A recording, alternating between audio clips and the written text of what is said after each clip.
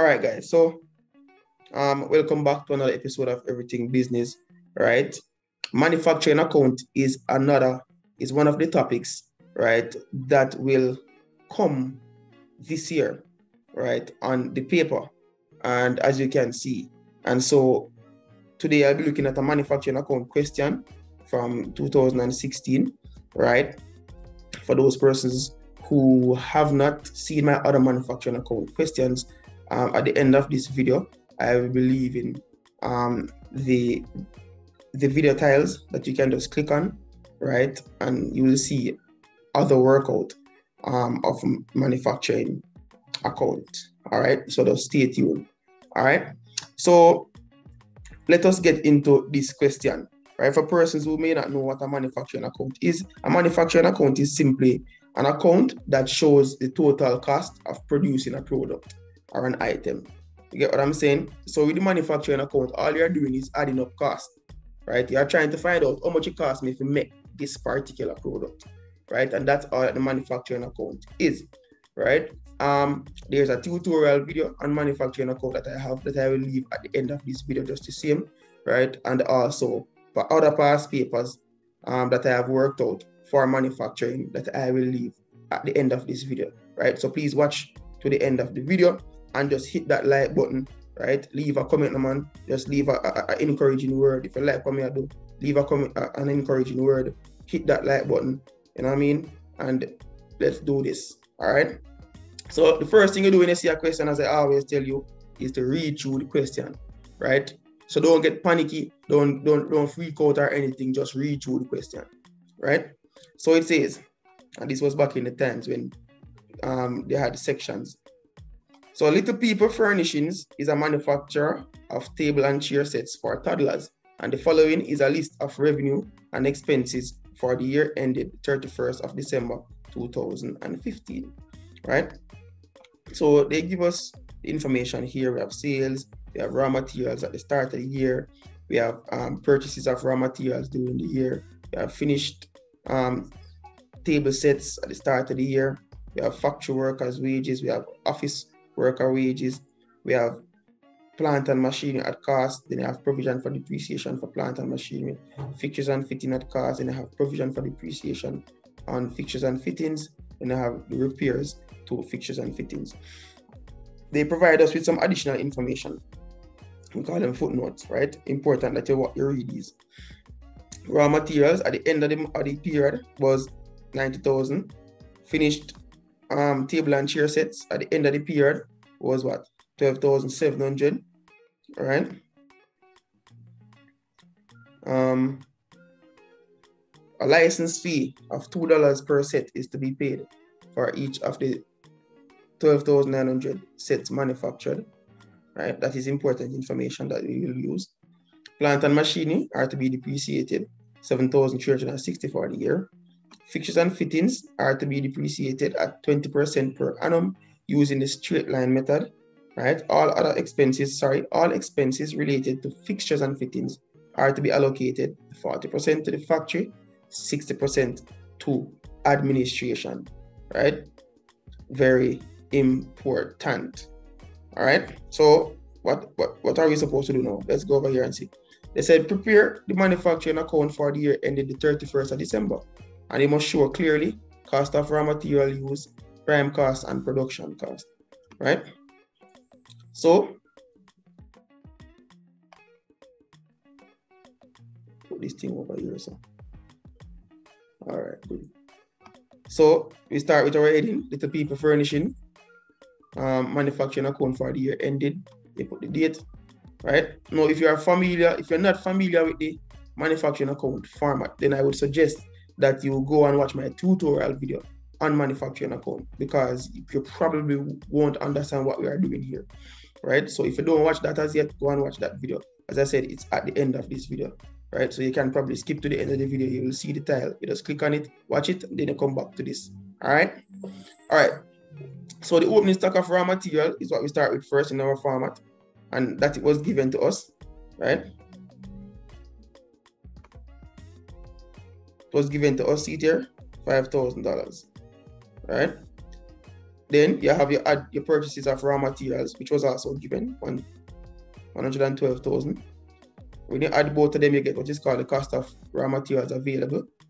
And then one of the only things that you will subtract, right? You have two things that you will subtract in the manufacturing account, which is closing stock of raw materials and closing work in progress. So the first one, closing stock of raw materials, 90,000, which is stated down here in the footnote, 90,000, right? You subtract it to get the cost of raw materials used, which is one of the things that they had asked us for, cost of raw materials used. So in an effort to clearly show, I put the cost of raw material used in all caps, right? So you can choose to underline it. You can choose to, use a different, well, I'm not going to tell you to use a different color ink, but you can put the number like this I, you can probably put it at the side here to show, right, that this is it, to clearly show it. And then now we're going to add other direct costs. So factory workers' wages would be a direct cost. In some textbooks or in some questions, they would say production workers' pay. It's the same thing, right? So it's a direct cost. You add a direct cost to the cost of raw material use, and you get what is called the prime cost. So the prime cost is a summation, or it's a total of all your direct costs, right? So you have direct material, right? You have direct labor, you have direct expenses. You get what I'm saying? So this would be direct labor. This factory workers, yeah, it would be direct labor. An example of a direct expenses would be like if you have depreciation of the production machine, that would be a direct expense. And I mean, or if you have to do repairs on the production machine, that would be a direct expense. But it's not there in this. It did not explicitly state that, so we're not going to assume that. So then we add our indirect costs, or factory overheads as they are called sometimes. And then we have depreciation for plant and machinery, which is given here very clearly, right? So you just put it 7,360. And then you have fixtures and fittings. Fixtures and fittings, you would have to calculate that, right? Now, when you're calculating fixtures and fittings, you have to be very careful. So, excuse me, it says 20% per annum, right? Fixtures and fittings are to be depreciated at 20% per annum using the straight line method. Now, they give you the information, right? Like the cost of fixtures and fitting and the cost of machining, right? All of these information would become necessary if you were asked to calculate depreciation using the reducing balance method, right? I mean, the provision for depreciation and all of that, right? It would be necessary if you were asked to do the reducing balance method, right? They didn't have to put it there, but they put it there. So when we're talking about the straight line method, we're calculating that depreciation on cost, right? So it's 20% of 27,500 because we're calculating it on cost, right? And if you're not familiar with calculation or calculating depreciation, then you may want to check out my my tutorial on depreciation, on this channel. So what you can do, I'll put another tile at the end of the video, so stay tuned. Lots of things at the end of the video, right? So it also says, which is very important, that all expenses relating, right? All expenses relating to fixtures and fittings are to be allocated 40% to the factory, which would be an indirect cost, which would be the overhead that we would use here, and then 60% to administration. We won't use that here. We would use that in the income statement, right? So just pay attention to that. So let's look at the working out. So it's 40% multiplied by, it is 20% multiplied by 27,500. Zoom that up a little bit more so you can see it, right? 27,500, right? And then after you get that, you have to find 40% of the figure that you get. You're going to get let me just calculate it. Yeah. So after you calculate 20%, right?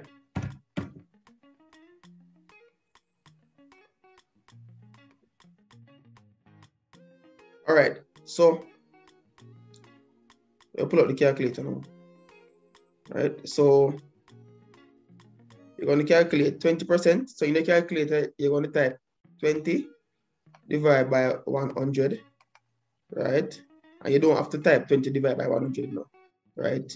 For those of you who have been watching my tutorials and my working out, you should know that 20% is the same as 0.1, 0.2. Yes, so 20% multiplied by 27,500, right? No, this is in the way.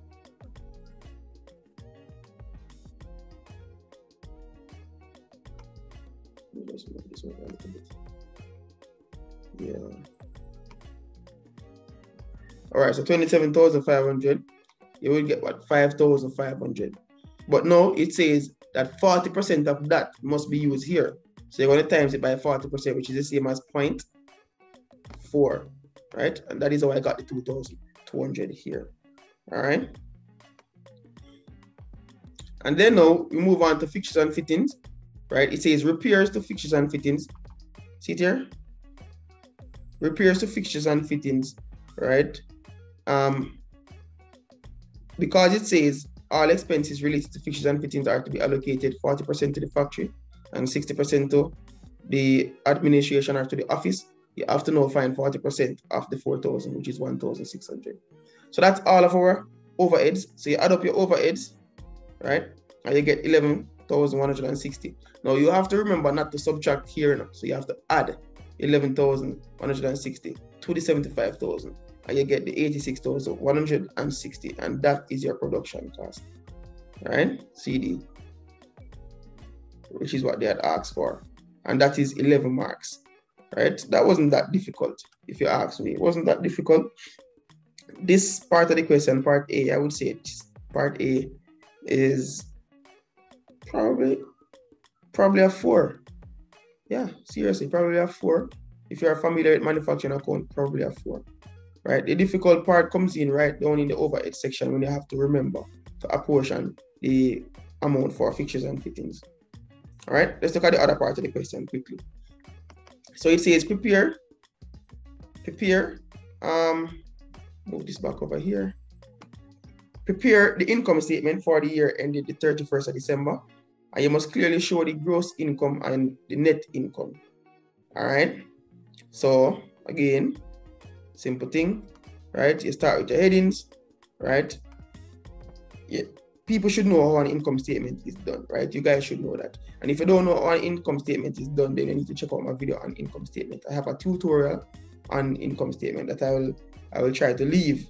Don't know if I have enough space at the end of the video, but I'll try to leave it there so you can just watch till the end of the video and see what happens.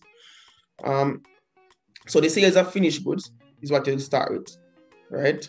And how they do this now, I'll have to be toggling back and forth. So the sales of finished goods, see it here, 278,800, right? It's right there. Then your less cost of sales. Then I have the opening stock of finished goods. The opening stock of finished goods, it was given, see it here, finished chair set, 66,000, yeah, right? And then we add production cost, right? Add production cost, right, which is 86,160. In the regular income statement, you would have purchases. You would add purchases. In manufacturing accounts, you know, most times they don't have purchases because they make their products, right? There are instances where manufacturing accounts run out and may have to purchase some finished goods from another manufacturer, right? It would come here as well, right? But you add the production cost, you get 152,160, right? When I did this question, I had forgotten to put in the production cost, so I just had to improvise here. So it looks kind of jumbled. I ask you to forgive me, right? Then you less your closing stock of finished goods. You may be wondering where I get this closing stock from. It's right down here. See it here? 12,700, right? Right, and so you get this figure, 139,460, which is the cost of sales that you're now going to subtract from your sales of finished goods to get your gross income, which is 139,340, which is one of the things that they had asked for. Boom, you get that. Then now you're going to subtract your expenses. In the manufacturing account, expenses are divided, right? The expenses section are divided into three parts. You have administrative expenses, you have selling and distribution expenses, and you have financial charges, right? So we don't have any financial charges, so don't worry about that. We have the administrative expenses, which is the office workers' wages, and you may be wondering where I get that from, or if you're wondering where I get it from, then see it here, office worker wages, 35,000, right? Then you have depreciation, fixtures and fittings, the remainder. We had used 40%. We had used 40% here, see it here? Yeah. The other 60% we use here, 2,400. Then we have the licensing fee, which would be a fee associated with selling and distributing your product. So it goes under selling and distribution expense. So it's 2 times 12,900, right? Yeah, because it's $2 you have to pay, right? So in total, what you would pay is what? 25,800. So you add up all of these expenses, right? You get 63,200, and then you subtract it from your gross income to get your net income, which is 76,140. Right? They can't say gross profit or net profit, but it's just because they use the word income. That's why I use the word income. All right, and that's 7 marks, easy. Right? This question, I would say this is probably a 4 if you know how to do manufacturing code. Let's say 5, right? Now look at this last part now, right? It says during the year, right, they manufactured 12,900 tables and chair sets. They're asking us to calculate the unit cost of production for the year. Now, unit cost of production, it simply means how much it costs to make one. That's what unit cost of production. Unit means single. So how much it costs to make one table and chair set, right? So the formula is unit cost of production. Okay, yeah, this unit cost of production, this should be off, right? Is the production cost divided by the number of units. That's the formula. So the production cost was 86,160, and now you divide it by the amount of units, which is 12,900, and you get $6.68 per unit. So it means that it costs $6.68 to make one table and chair set. Yeah, and that's it. This question overall, I would give this question overall maybe a 6 in terms of difficulty, right? An average 6, well, it wouldn't be an average kind of, unless I would give this part maybe like a 6 or a 7 in terms of difficulty, but right, guys, thank you. Remember to click that like button, man, and leave a comment, man. You know what I mean? Right? And push the video forward. Right? See you in the next one.